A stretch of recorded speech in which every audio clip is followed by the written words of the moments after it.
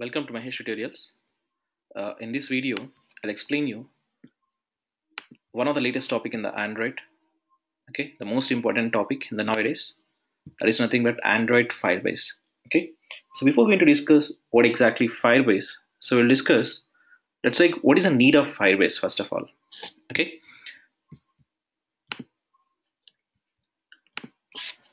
so in Android, every Android device is having a database called SQLite database.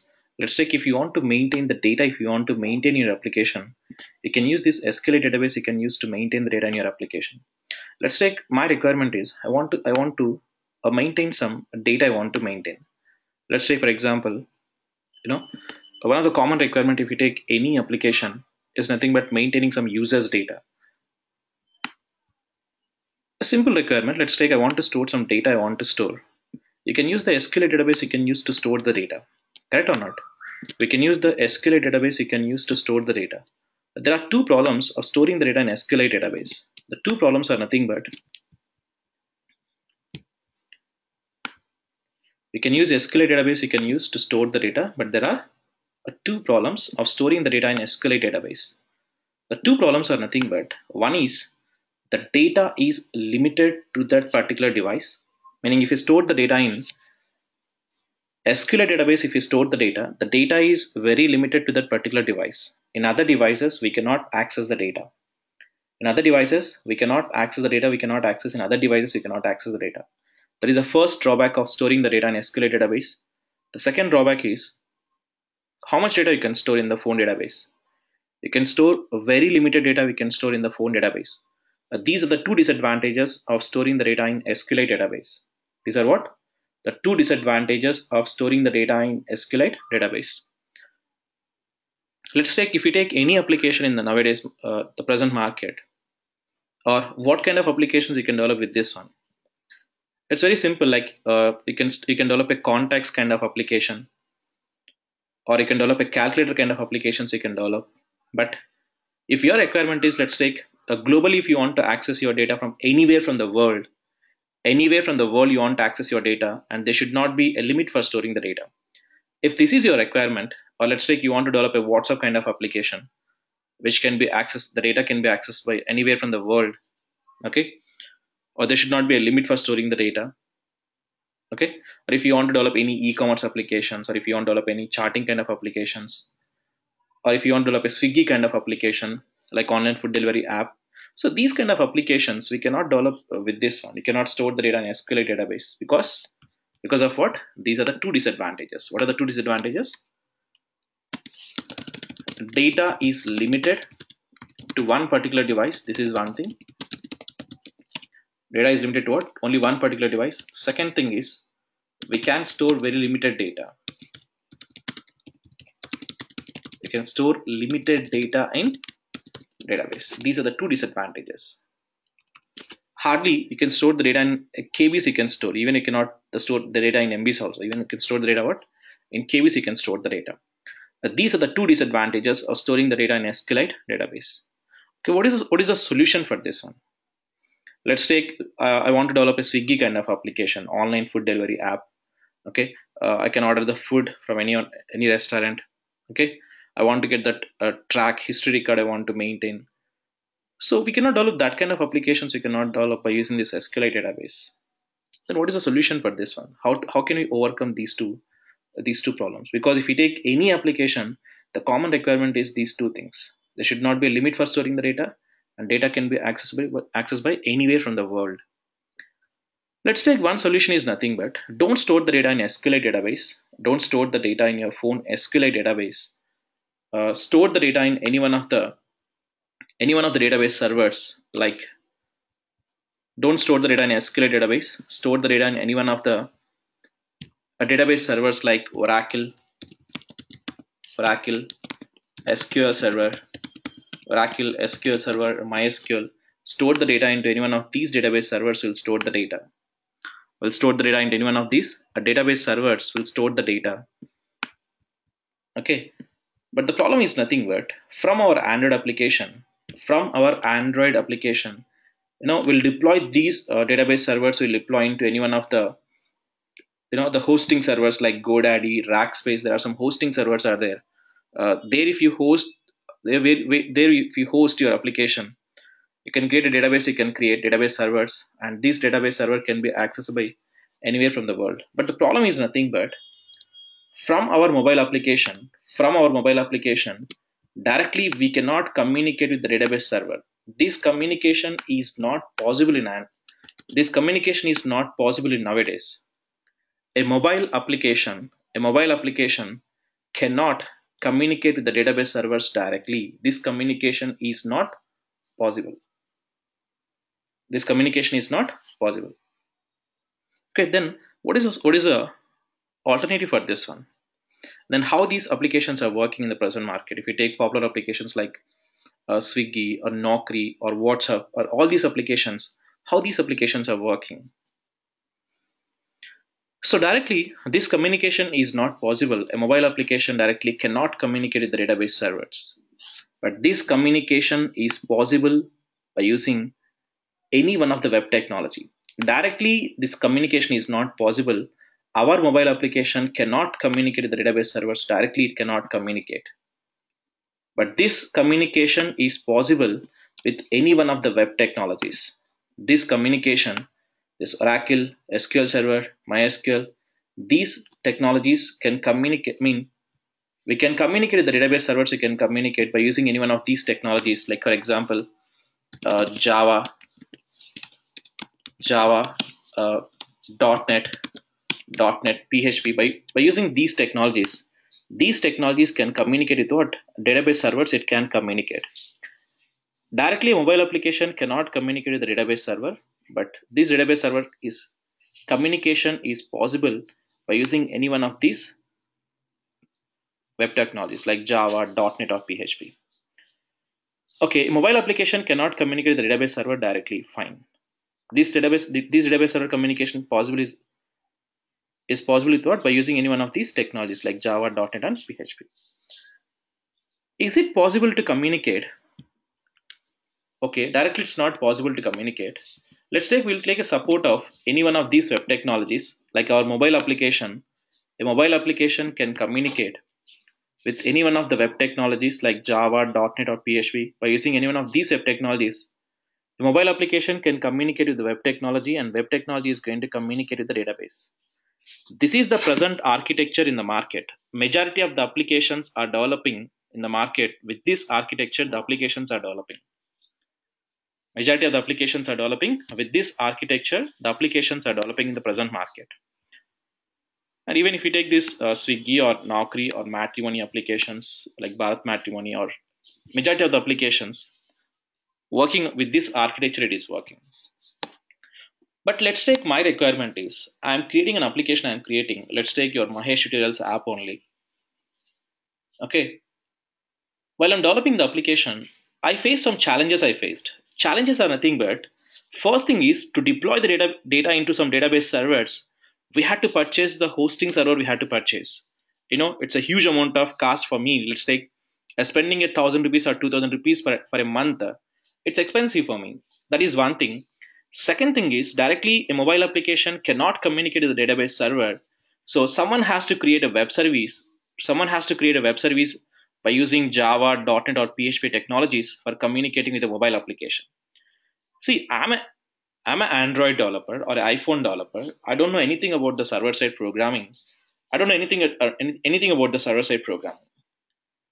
Then it's not possible for me like to create the applications like WhatsApp or Naukri or these kind of applications. It's not possible to create because if you want to create those kind of applications, if you want to create, it's having the server side dependency. Even see, this is architecture in the present market. The applications are following this architecture now, right? But if you want to develop these kind of applications, if you want to develop, it's having a server side dependency. Meaning you need to have a knowledge on the Android side programming or iPhone side programming, as well as you need to have a knowledge on the server side programming, or you need a support of server side programming programmer support for communicating the database servers. This is my problem. I'm an Android developer. Okay. I don't know anything at the server side programming, so I had to take any one of the server side people support had to take, and deploying these For deploying these applications, Java, .NET, PHP applications, we had to purchase some hosting servers. We had to purchase. Again, it's also, it's expensive thing. What is the alternative for this one? Is it only the way for developing the applications? When I'm looking some alternatives to achieve these two things. Like data is limited. For the data can be accessible by anywhere from the world, and second thing is there should not be a limit for storing the data. The data can be accessed by anywhere from the world. When I'm looking alternative for this present architecture, I found a best solution called Android Firebase. You need to have any server side knowledge. You need to have any server side programming knowledge is not required, and you need to have any knowledge on the database side. You need to have any knowledge. Okay, you need to deploy the applications into some database servers. You need to deploy. We don't require all these things. When I'm looking some alternatives, I found a solution for my requirement called Android Firebase. Android Firebase. What this Android Firebase is providing is, let's take every application will have some requirements like storing the user credentials, right? User has to register the account and user has to log in. So for this one, there is a concept called authentication concept is introduced. Authentication. As well as you'll get a requirement of storing some data. Storing some data. You'll get a concept called database. Only storing the data, like a structured format. If you want to maintain, you can use database. You can maintain. If you want to maintain some files, you want to maintain like audio files or images, the profile pictures, or you want to maintain some user files you want to maintain. For this requirement, introduce a concept called storage, authentication, database, storage, and if you are aware of the notifications part, sending the notifications to the device, and especially WhatsApp kind of notifications if you want to receive, we use a concept called cloud messaging. Even for these notifications, okay, these are the major concepts. Apart from this, it's providing a lot of features. Mainly, the mobile application developer will get a requirement of in these places. Will get a support from the server side people. Mainly for these four things, a mobile application developer will need what? The server side support the mobile application developer need. But by using this Firebase, we don't require any server side dependency. We don't require any server side coding is not required for storing the data, for storing the files, for sending the notifications, for maintaining the user credentials. It's not required with the concept called Android Firebase.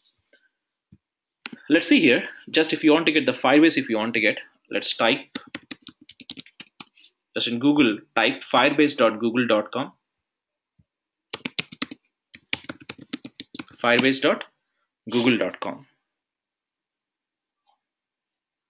In this firebase.google.com, see here what are all the services it is providing here. In firebase.google.com, see what are all the services it is providing here. Firebase is providing the database, a real-time database, Firebase authentication, Firebase cloud messaging, Firebase storage, Firebase hosting, test lab, crash reporting. These many features it is providing here. And notifications, remote configuration, app indexing, dynamic links, invites, and ad works. And you can display the money. You can earn some money. You can earn by displaying the ads by using ad mode. Meaning, wherever you have a requirement of dependency with the server, that's completely eliminated with this Android Firebase. But it's not a completely a free one. If it's not a completely a free one, if you want to get about the pricing details, if you want to get, just type after this the firebase.google.com/pricing. You're going to get the pricing details you are going to get. See here, these are the pricing details. There is no any limit for authentication. You can store n number of user credentials you can maintain. And for database, initially the Firebase is giving 100 simultaneous connections, and it is giving 1 GB of data. It is giving here. It's giving 1 GB of storage data. 1 GB storage data is very huge for me. I mean, especially for my application, it's 1 GB is very huge. If you want to get more than 1 GB, if you want to get more than 1 GB, you know, $2.25 they are charging for 2.5 GB for extension. $25 hardly 1,000 rupees for 2.5 GB of data. It's affordable compared to the database servers and hosting servers. Spending at $25 is not. It's going to be very less. And if you want to maintain the files, this is only for database, structured database. If you want to maintain the files, if you want to maintain, the Firebase is providing 5 GB of space for maintaining the files. And if you want to extend for 50 GB, just pay $25. Another $25 for extending to 50 GB.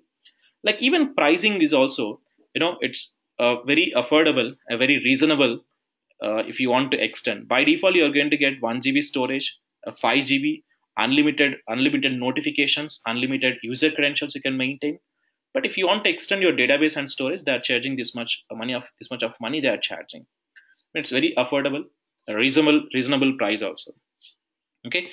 uh, the best solution, what I find to create the applications in nowadays without any server side dependency, is nothing but Android Firebase. Okay, my complete Android application, I'll show you. My application, I'll show you. I hope you guys are using this application.